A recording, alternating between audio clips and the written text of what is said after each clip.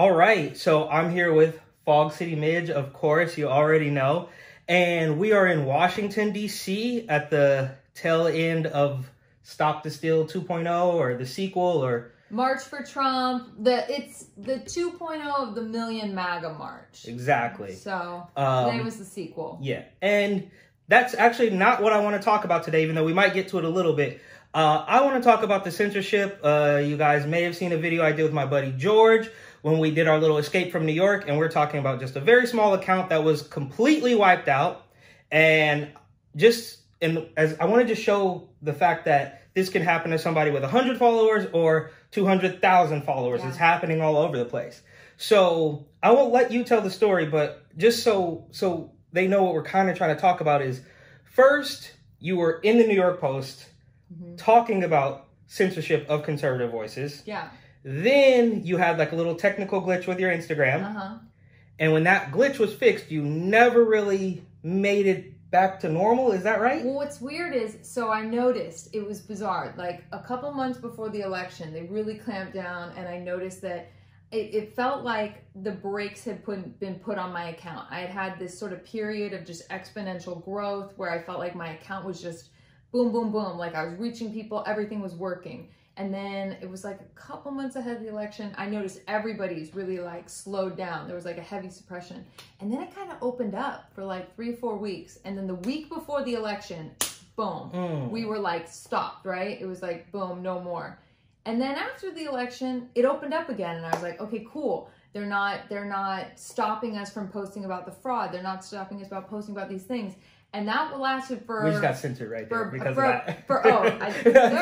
There's technically no voter fraud. It was called in for Joe Biden. Yeah. I think we have to say that now. So anyways, there was a short period where things were like clicking back, and we were still like reaching people. I was still gaining new followers. I was still, on average, my account used to reach about 1 million people a week. And so I would look at the engagement. You can look at your stats. Once if you have a public account, and if you have an account, I think at a certain size, they show you your insights is what it says on Instagram. So all of a sudden, a few weeks into sort of posting about the fraud, posting about the steal, posting about all these things happening with the election. Shenanigans. All of these shenanigans that occurred.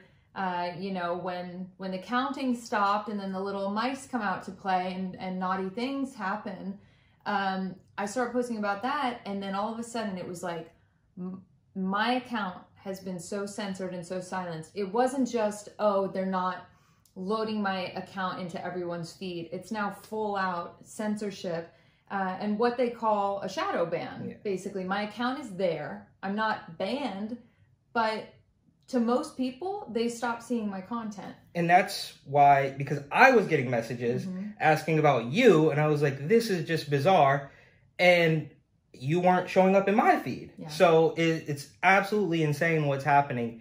And I'll give you some numbers real quick. So my account is down 93%.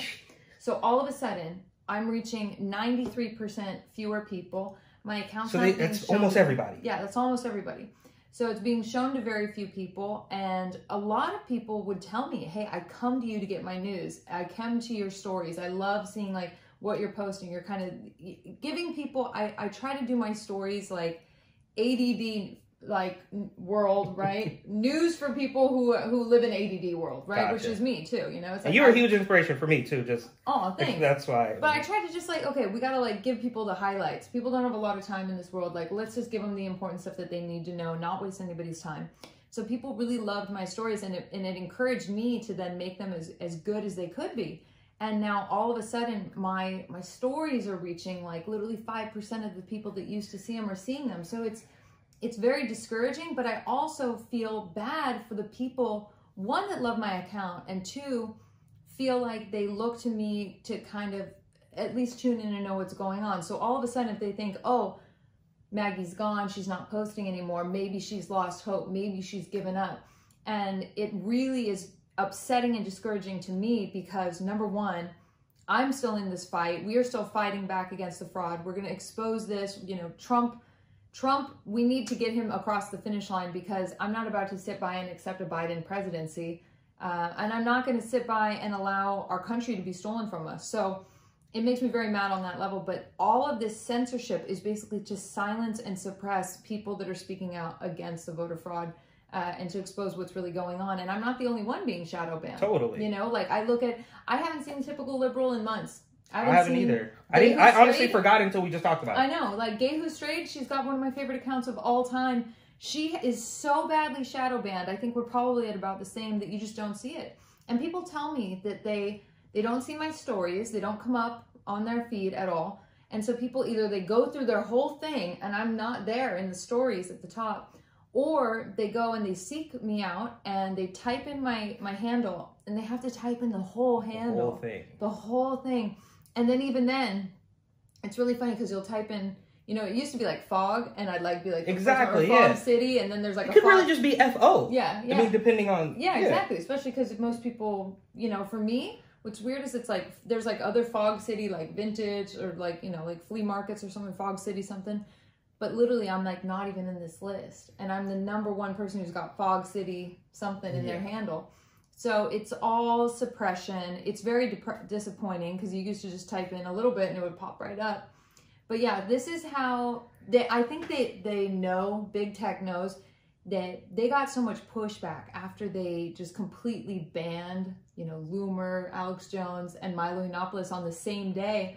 And that was the first sign that we saw where big tech was colluding with other tech companies to take people out, because they took out all 3 of them on the same day at the same time across all platforms. I mean, that's incredibly evil when you think about it. Yeah, well, they're colluding. And these are separate companies, you know? This is like, dude, Google's...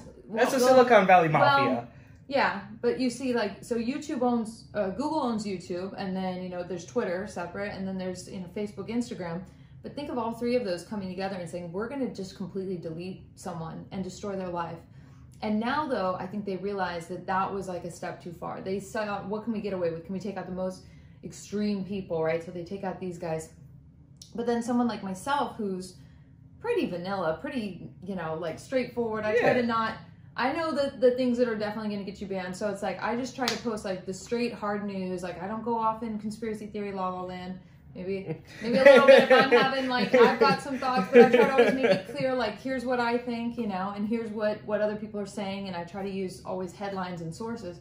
But I just have to say, so now that they know, they can't just outright delete people, but they can shadow ban you. So they can destroy your business, they can destroy you, they can destroy your reach, they can destroy your audience that you spend years and the morale, like just... And the morale, yeah. So for you and, like, the followers that like you, and like you said... They might be like, what happened to her? Did she get deleted? Is she not on the Trump train? Is she given up? You know, is she packed it up and gone home? What's the guy's name? Who? Dylan, I think. The guy who completely... Sorry. Now we're getting off... He should not be spoken Okay, of. sorry. I'm angry at people who just gave up, who, I don't know, jumped off the Trump train. That's not I'm on the Trump train, so please. Like, yeah. Okay. It just makes me mad that people maybe think that I've given up, and nothing could be further from the truth. Awesome. Really quick, so let's move over to YouTube, if you don't mind. Yeah. So obviously you have your own personal YouTube. Are you seeing the same thing there? Okay, so... Outside of the war room and YouTube stuff. has a different... I want to talk about that also. Oh yeah, so YouTube has a separate issue with censorship. So for me, what I've noticed on YouTube is that certain videos will be... Basically, I'm monetized on YouTube. It took me a long time to get there. I got there. Very excited about that once they finally approved me. And then what I noticed, though, is like most of my videos are not monetized. Either they don't qualify or they flag them. So it's really difficult for me to make money off of And your content is not extreme. No, like, it's not... I literally go to these rallies and I interview people. These are man on the street, you know, no swear words, no cursing, nothing inappropriate, nothing vulgar. You know, kind of stuff that's appropriate for almost any age group, right? So it's really interesting that they feel like they have to target this kind of content, but most of it is not monetized, or they might start it out monetized and then someone will flag it, and then they say, oh, it doesn't qualify for monetization. But meanwhile, it might get a couple 100,000 views, and then I will. At that point that it gets flagged, I'll challenge it, but they take 2 to 3 weeks to get back to you. And then they'll say, oh, we reviewed it. Of course, there's nothing wrong with this video. You are approved for monetization. But at that point, you've already gotten all the views. Yeah. You know, and then 3 weeks later, the video's dead. So great. I got 2,000 views at the front end and, you know, a few thousand views on the back end. But meanwhile, I didn't make any money at all on maybe several 100,000 views. So it's a way of destroying any money or opportunity to make money that you might have had. So it's a completely different problem. And I guess that leads me to my next question about what you guys are experiencing on War Room. Oh, yeah. So obviously, I mean, they're still letting you go live, right? I mean, I know you guys were taken down. The live stream was taken down at least once. Yeah. This is next level. And now they're not letting you repost the... This is so crazy. So, you know, I've been really blessed to... I was invited to be on War Room with Steve Bannon. They did a special election night coverage, incredible, overlooking the Capitol, all election night. That was amazing. I was on the show. I thought I was going to be on for like an hour. I was on for the whole night. It was like 6-7 hours. I'm like, oh my gosh, it's like 3 a.m. I'm like dying. But yeah, so we're on all night. That's when the Biden votes came in. Yes, of course. We were up like watching it happen. I'm like, dude, like, why? No, nobody leave. Just stay. Keep counting. But so, you know, we did the coverage that night. And I also have to say, amazing that they translated actually in Chinese and broadcast it on GTV. So it's amazing. The people that we're reaching with that show, like the deplorables in China, like the real people of China, not the CCP, the people that are fighting back, the real freedom fighters.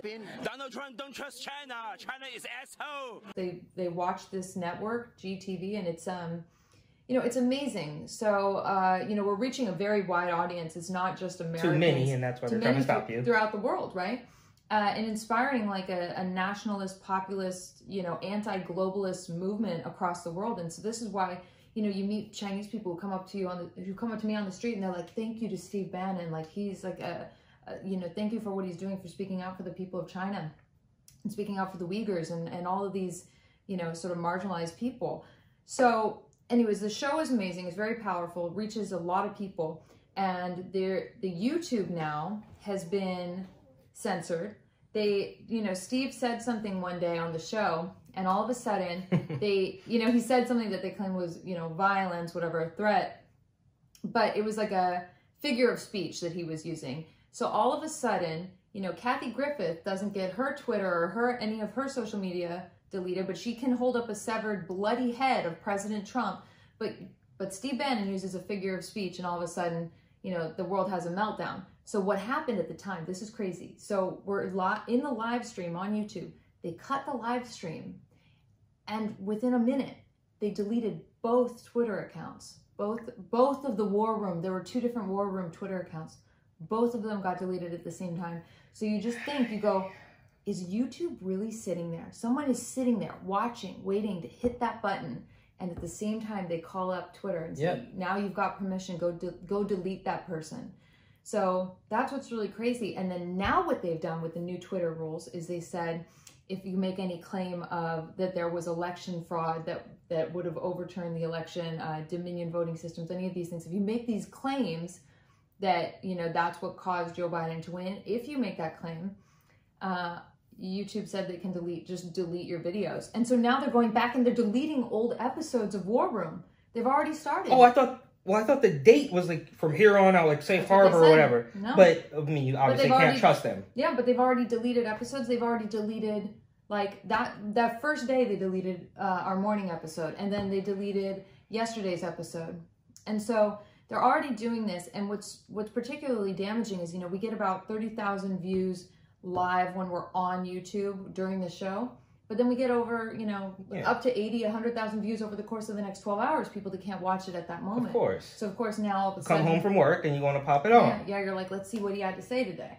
But all of a sudden now all those people won't see it. Or if they do, they have to seek it out, and it makes it a lot more difficult. So it's a way of preventing truth and information from getting out there. And honestly, I feel like we're living in communist China. Like, I feel like this is unfortunately, like CCP level censorship. It's sad. And I guess last thing, or maybe second to last thing.